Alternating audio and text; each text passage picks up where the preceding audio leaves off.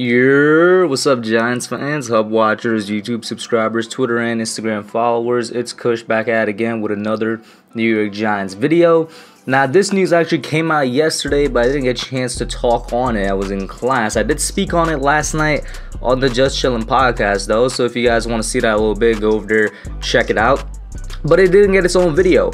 Daniel Jones doing what he did last year, which is showing great leadership and showing, great work ethic and self-worth to the team and how much he believes in this team. He, once again, for the second year in a row, is taking his teammates down to a spot to unofficially train with them and, throw the football around, get familiarity with them, build chemistry with them, and just train.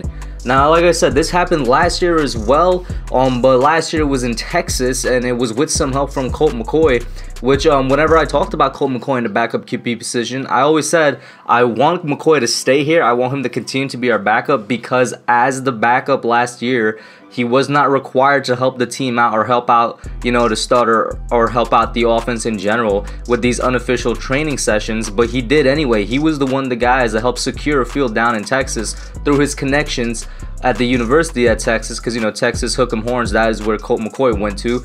And he helped us secure that spot. Now their Giants are down, well, not the Giants. Daniel Jones, the receivers, and a few linemen are down, along with some tight ends in Arizona. And I have a unofficial source, I'm just kidding, it's just kind of cool that he does this, is Blake Martinez, that when I asked on Twitter randomly, I know they're down in Arizona. I know that Blake Martinez has facilities down in Arizona. For those of you that don't know, last year when he was signed by the Giants and he was training because of the whole COVID situation, he was training by himself. Him and his dad had already built basically like a large football facility down in Arizona with, complete with a weight room and a football field and everything. It's like a private facility that Blake Martinez has.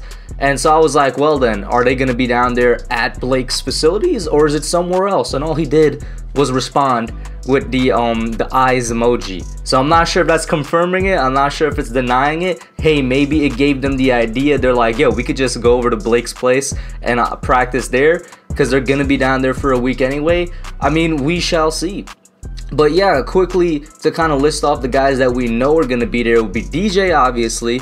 From the offensive line standpoint, so far only Gates and Hernandez have been confirmed. I want to say most of the wide receivers, definitely Kenny Golladay, which, by the way, this is going to be the first time that Daniel and Kenny Golladay are going to not only see each other in person, but also, meet and play some football together or, just throw the pigskin around in person. I hope that Evan Ingram's going to be there. And with each hour that passes on Twitter, you see like a new confirmed tweet of somebody saying that this player is going to be there as well. Saquon's already in Arizona because he's been doing his ACL rehab and recovery down there with Odell down in Arizona. He won't be participating, but he might, he might pull up a couple of days, just to be there with the guys and whatnot.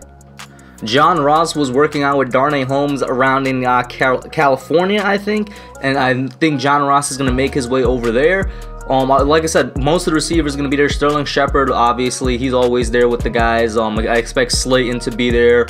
I already said Evan Ingram and whatnot. This is just a way for the offense to build up some chemistry together and to legitimately get some much-needed practice with each other. Coming off of a year where, well, it's not entirely their fault, but they do shoulder some of the blame of being one of the worst offenses in the league, second worst only to the New York Jets. They're going to need to put in a lot of work this offseason to get their act together. And then, of course, we already know the Giants hired Russ Callaway and whatnot. And that's going to help them as well. An offensive assistant that they got from LSU who had a hand in that historic LSU offense in 2019 with Joe Burrow and Joe Brady.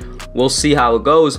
It's all building, essentially for a nice bounce back year for the offense. The defense is going to continue to be good, and I'll say this, the defensive guys, they're not slacking either. Now, in my opinion, it's harder to do a group workout thing like this with the defense because they play a lot more different positions that could actually be a bit independent of each other. Yes, it still plays off of each other, but it's not really like one big machine with cogs in place like the offense. Like the defense, they can train by themselves. But I will say, Leonard Williams, shout out to him. Essentially, since Ifeadi Odenigbo was signed by the Giants, he's been working out with Leonard Williams down wherever Leo works out. I already mentioned Darnay Holmes and John Ross. I'm sure the linebackers have their thing going as well. Maybe they all get together for one big unofficial team scrimmage. I don't know, but this is nice to see from the offensive side because it's much needed. Personally, the thing I'm most excited to see, even though we're not going to see it, is the connection between Golladay and Jones. I want to see how they're going to build it. Maybe it's going to be rocky at first. Hey, maybe they just connect right away at first, like a snap of the fingers. Because to be fair, DJ did have that connection with Slayton, and to some extent, he had that connection with Sterling Shepard as well. Like he has good throwing connections with both Sterling Shepard and Darius Slayton. I wouldn't be surprised if he immediately connects with Kenny Golladay. We'll see what happens there. I also expect for the linemen, notice how they only took inside offensive linemen because I'm sure he's going to be practicing snapping the ball with Nick Gates and whatnot. Hernandez down there, I'm not sure who they're going to have running up against Hernandez, pass rushing him. Maybe they're going to work on footwork or something.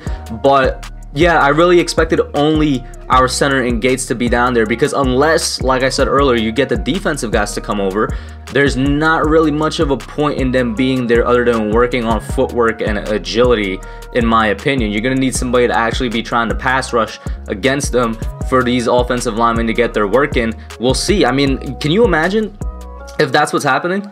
If eventually they're just like, they call up the defensive guys and they just have one big unofficial scrimmage, is that allowed?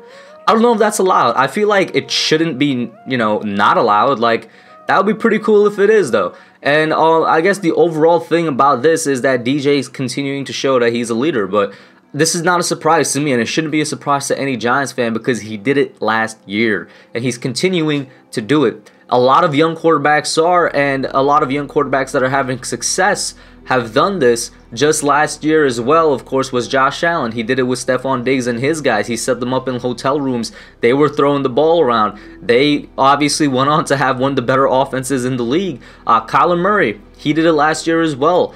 Daniel Jones, of course, like I said, did it last year as well. These young quarterbacks that are in a position to be that franchise guy, that franchise player, and in a position where they realize they need to take another step, which is exactly what Daniel is in right now.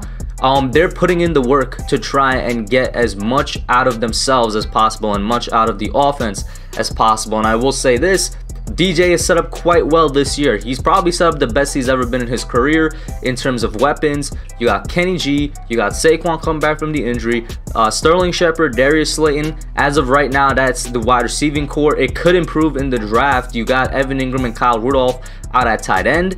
The offensive line still needs to be proven, but as crazy as it sounds, it's still the best he's had since his entire career, college included. And then now on the coaching side of things, they have Jason Garrett, who I don't have too much faith in, but I'm gonna cut him some slack. Maybe he improves in the second year. But then we also get Russ Callaway from LSU, the offensive assistant.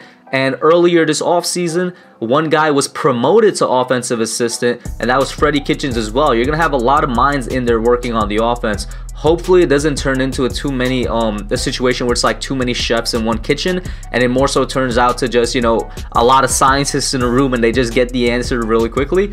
But he's set up quite well, and I expect him to take the next step, and he's doing his part. But put your thoughts down below. Let me know what you think. Like, share, subscribe, and I'm out. Thanks for watching. Don't forget to like, comment, subscribe, and share. I'll catch y'all on the next one.